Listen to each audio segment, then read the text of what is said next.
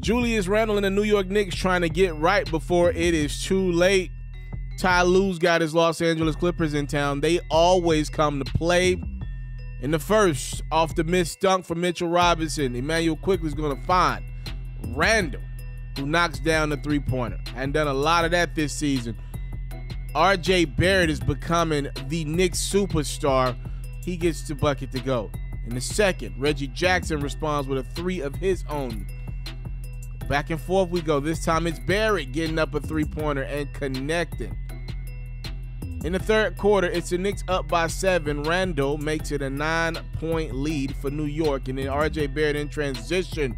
2 of his 28 points, also had 14 rebounds and 6 assists. This dude is becoming a superstar right in front of our eyes, man. Reggie Jackson had 26 points and 5 assists. His Clippers are just down 7 midway through the fourth.